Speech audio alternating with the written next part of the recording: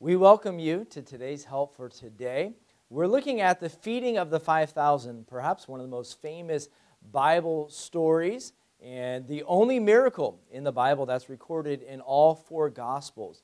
And I believe so because it is of such importance. As I study it, the thing I'd like for us to look at this week, we'll be looking at it, is a pattern for ministry.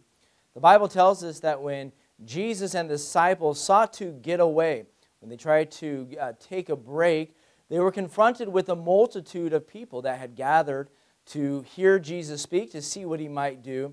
The Bible tells us that when Jesus saw the multitude, he was moved with compassion. You know, as we think about the ministry, what's the purpose of the ministry? It's people. It's not about power. It's not about prestige. It's not about gaining possessions or popularity.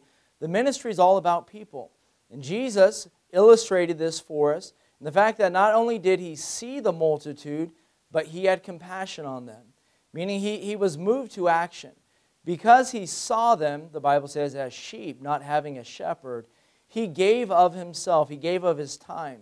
He gave of the resources he had to teach them. Because sheep who don't have a shepherd are lost sheep. I believe that relates to the spiritual condition of the people, that they were lost. And the ministry is people.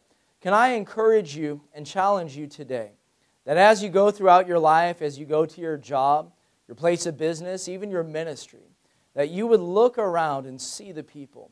Not just see their faces, see what they're doing, but notice their condition. Most people that we'll come into contact with on any given day are those who are going to be lost. Like Jesus, may we have a desire, may we be moved with compassion for the souls of mankind.